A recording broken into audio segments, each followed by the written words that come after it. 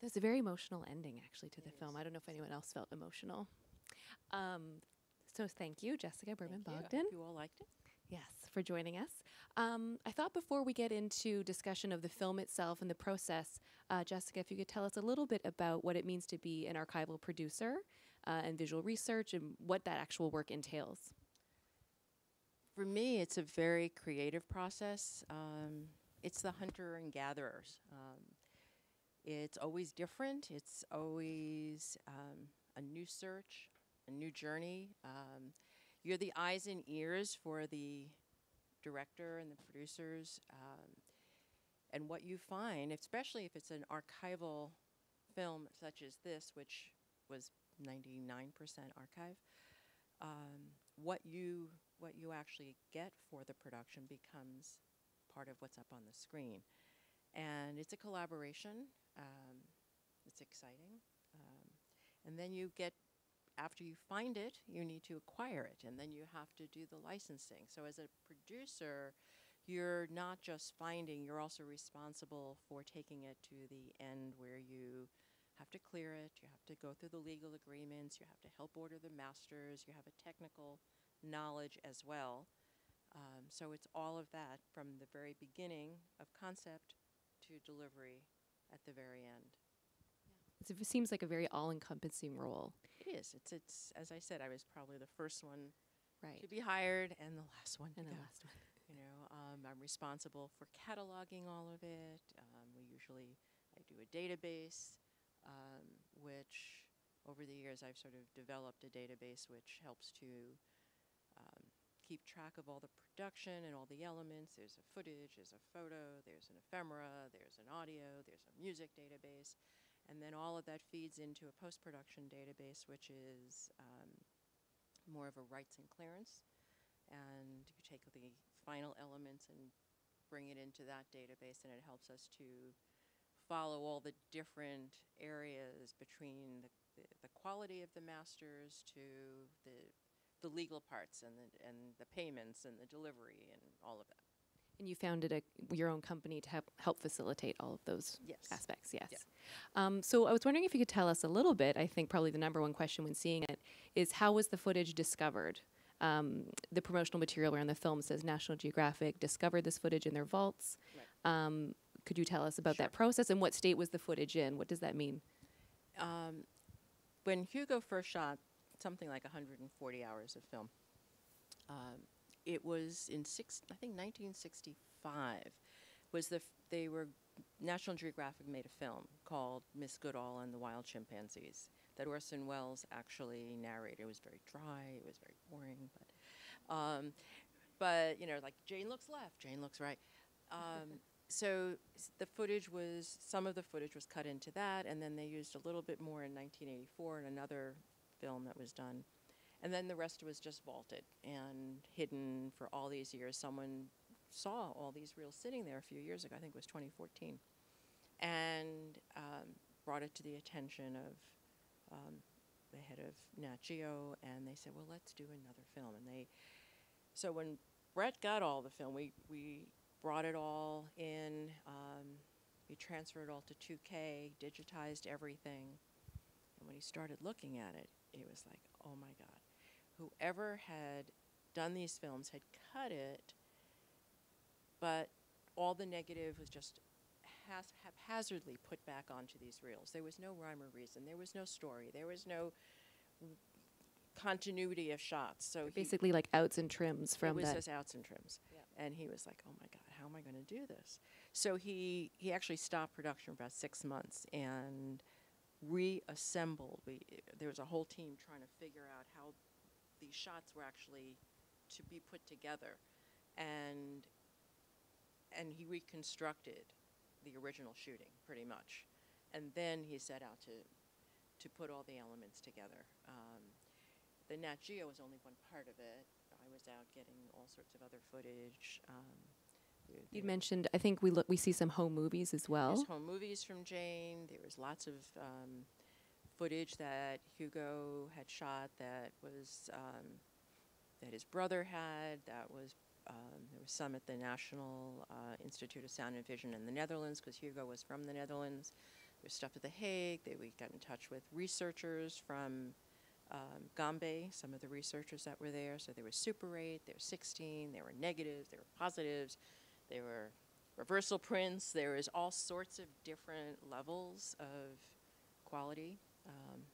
There was a little bit of television in there. The Jack Parr, who came down to Gombe to interview her. So, yeah. So what was your role in terms of the interplay between the director and the editors? Obviously, the editing of the film was essential and almost probably equal to, in some ways, to the direction. It seems to, it was created during the editing process, obviously, is what you're saying, compiling all that info. So how does it actually look in terms of post-production? Are you sitting in a room with the director and the editor and helping them source material, or how In how this does your role case, play out? not, because Brett's in California and I'm on the East Coast of the state. So we sort of have a line, and I'm actually working with the editor or the assistant editor almost on a daily basis. They're squirreled away, hidden behind closed doors doing what they do, and their needs are then communicated to me. As they're editing, there are other things that come up, and they need sort of scene setting or. I mean, for this, we pretty much had most of it. It was the journey of getting the rest of it in, but it is a process. It's like 3 phases. It's the initial go out and find material, which prepares them to start editing, and then as you edit, things come up that come out.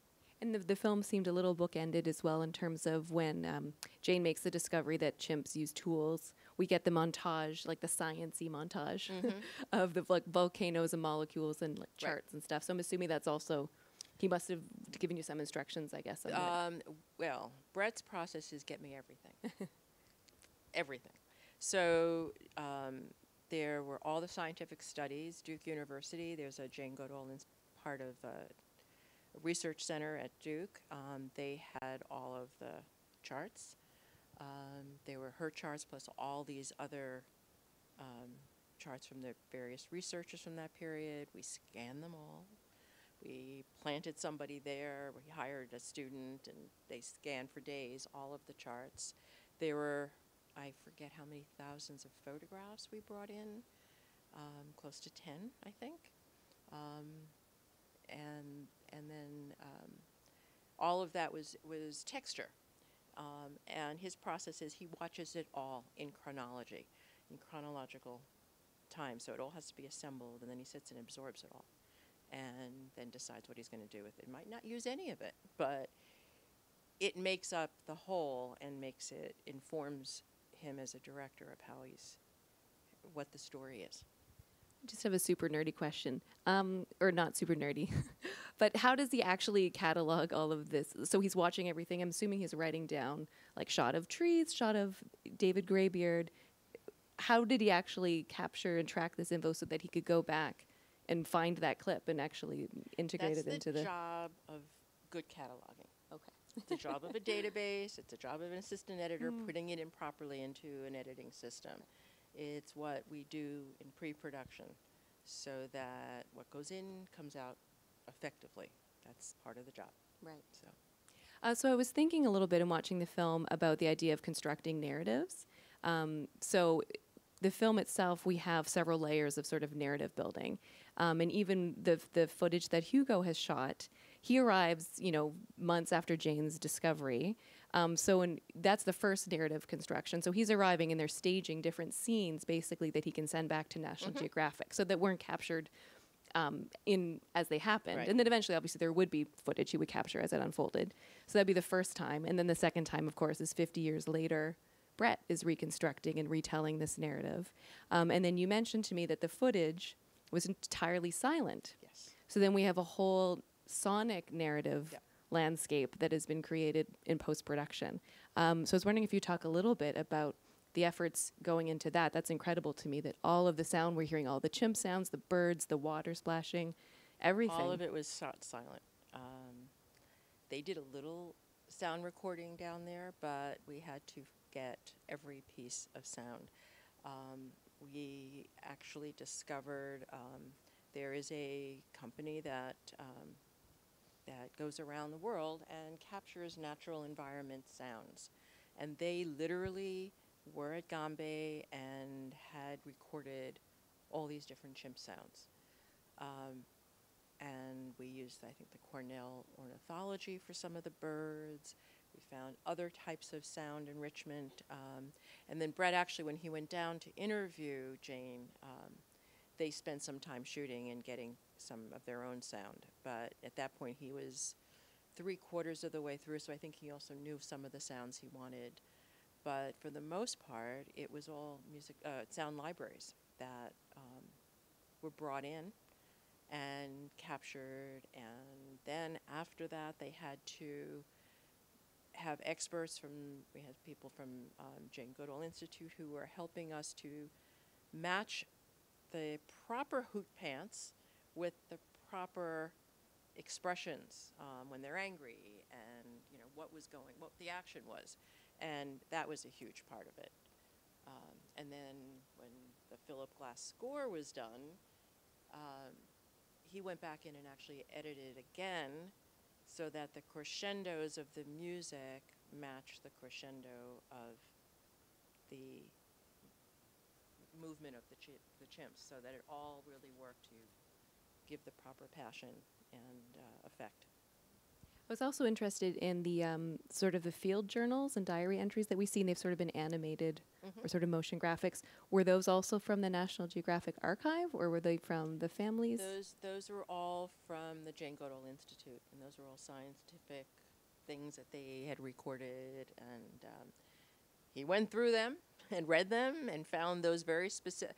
One of the, you were talking about aha moments for him, it was finding those telegrams. Will you marry me? Those were things that were discovered as we were pouring through. The letter to mom, Mommy, what do you think? And she comes back about, well, men don't really care and all that. Those were things that really were sort of discoveries that helped forward the story. And we didn't get hung up in a lot of the scientific part, because it became less important. We spent huge amounts of time bringing it all in, but when you edit, you start taking out what is extraneous and get to the core of the story. I just have one more question, and then I think we'll open it up to the audience. Sort of relating back to the idea of film preservation.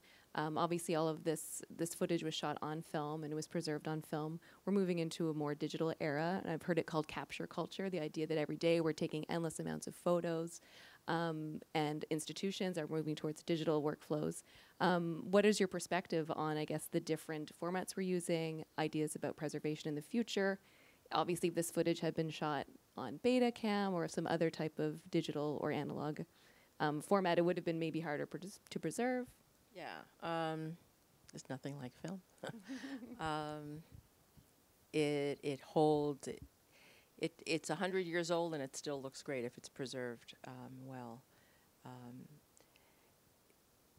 I fear for the digital future because we don't know. I mean, we all thought, oh, U-matic and Betacam, and every 10 years there's something else that gets discovered, and in archival world sort of needs to remigrate into newer forms, and we just don't know. I think there's so much being produced now. It's hard to preserve it all. There's so much of our past that is not yet digitized or preserved properly. There's so much in archives that hasn't been touched. Not online, not everything is online. I think that's any archivist or archive researcher person will say that. Never think it's all online. And we shoot so much more. It's so cheap. Everyone's got their phone, and there's just reams and hours and millions of hours. The news organizations can't even keep up with storing everything that they shoot. They shoot hundreds and hundreds of hours a day. And they have to start deciding what they're going to let loose. So how we preserve, I don't know. It's all, as I was saying, ones and zeros, and how is that to be preserved and saved? I don't know. It's a little frightening. Well, let's open it up to the audience for some questions. And we do have some volunteers with mics, I believe. So just raise your hand and let them know, and they'll run over to you with a mic. If there's anyone interested.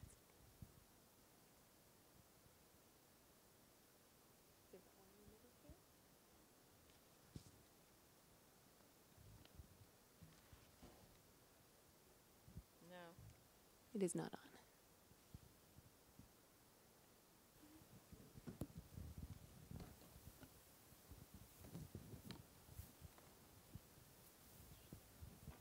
Thanks. Hi. Yes. And about 3/4 of the way in, she had nothing to do with the film. She was like, initially, she said, "I've had so many films done. I am so not wanting another film." And she was sort of pushed into it by National Geographic. She thought that was stupid. It was just another stupid film, as she said. And when Brett went down to Gombe, he insisted that he wanted to go in the natural environment to interview her for 3.5 hours. And the questions that he asked were so riveting.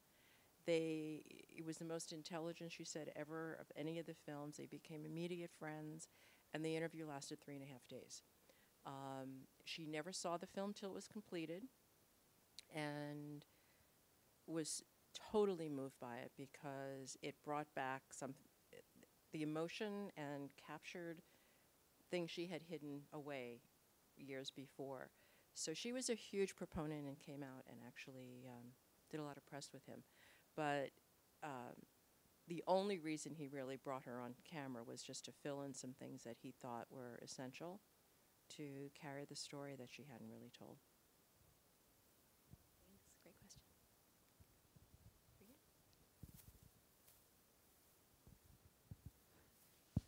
Okay, it works now. Great. I wanted to ask whether By some archive person and thought it was worthy of another look-see because it was untouched. And National Geographic was relaunching their Explorer series, and they wanted to kick it off in a really big way. They've never done a film quite this big. It got enormous press. It premiered at the Hollywood Bowl in LA. It was crazy. So they put a huge effort behind it, and it was really they who pushed it. They presented it. They wanted a big director. They got Brett. He was excited about it. He saw an opportunity. So for him, he jumped at it. And we got lots of other footage. I mean, we went through, it wasn't only National Geographic. There's lots of other sources in there, but the bulk of it was all from Nat Geo or things that he shot, that Hugo shot, basically, except for the interviews, really, and a couple of small pieces of other material we used. I'd also be interested, I'm just jumping in quickly, I'm super curious about this Orson Welles narrated film that would basically be the same footage. It's the original footage, the footage that was chosen, I guess, for that first. Brett made a decision. He didn't want to use any of what was used. Okay. So we didn't use anything from the film, and it was completely from the outtakes. So.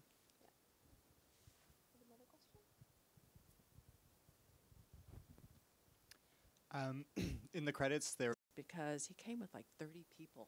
He had this ridiculous crew of people that went down, and she was like, I guess this is a real thing. It's not just some fly-by-night production. So that's what she's credited for. And I think they did a couple little other shoots, but for the most part, almost 100% of that is all archive footage of Hugo's. Questions?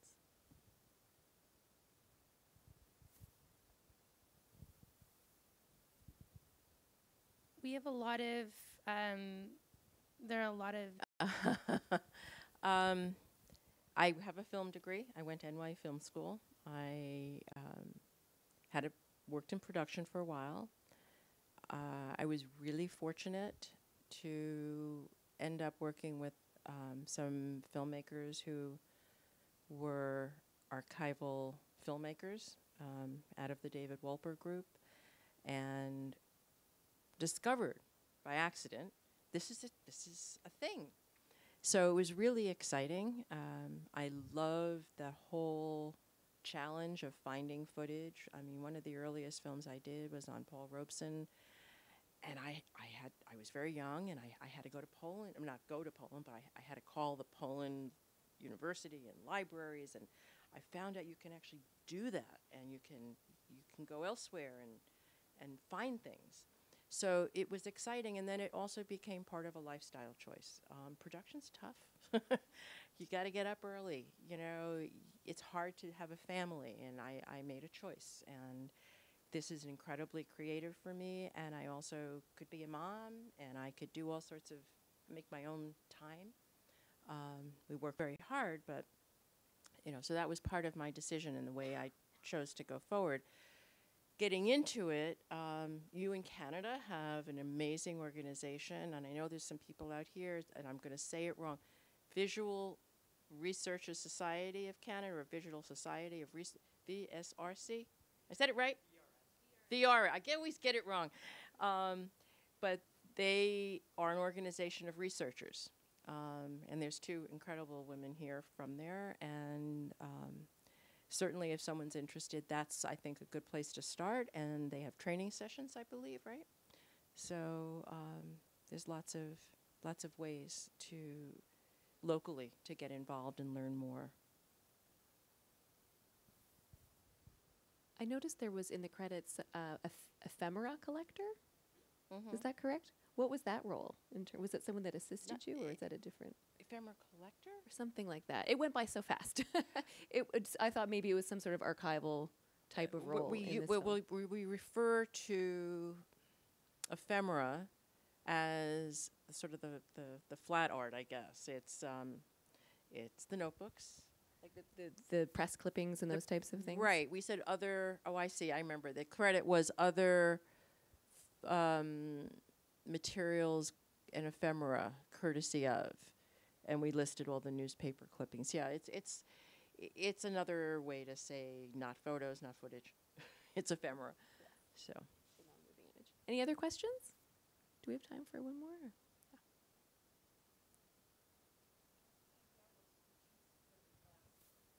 Brett's, from the very beginning. The question was, whose idea was it to choose Philip Glass to score the film? It was before that he just saw that immediately, and so we actually had to wait for Philip to become available, and also delayed the film a little bit in coming out. But yeah, he always wanted him.